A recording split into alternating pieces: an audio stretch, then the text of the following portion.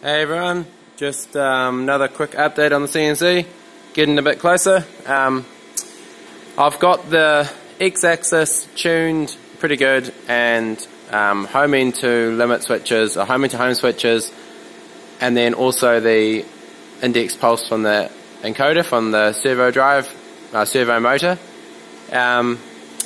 Spindle works. I need to bolt up this Z-axis motor, that's the mission for today.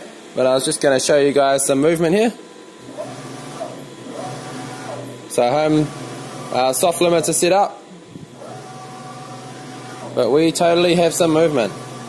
So that 7.5 meters a minute rapids, not that fast, but really probably fast enough.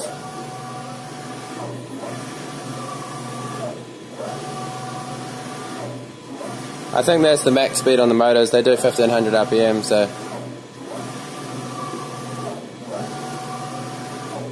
yeah, I'm stoked.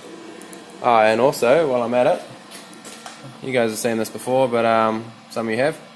I'll just turn the spindle on.